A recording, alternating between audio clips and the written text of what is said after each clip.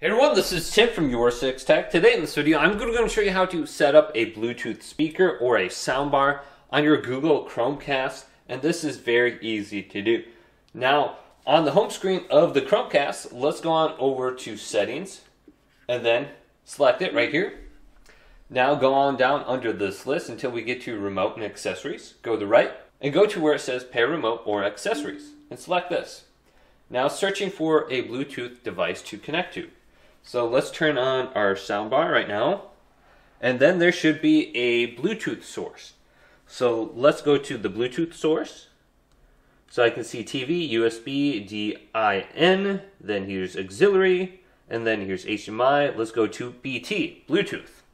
So it just popped up on my TV now. It says soundbar, Samsung. Let's select it. Now it's pairing the Bluetooth device. So this could be a soundbar or an external speaker. So it says pair. Let's go ahead and allow it to pair and accept it. It's connecting. It is now paired. So it's saying some information, family room on the TV. Alright, so let's turn up the sound on my speaker.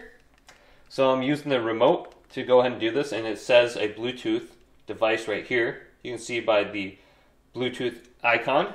So let's go on over to YouTube and just see if this is working.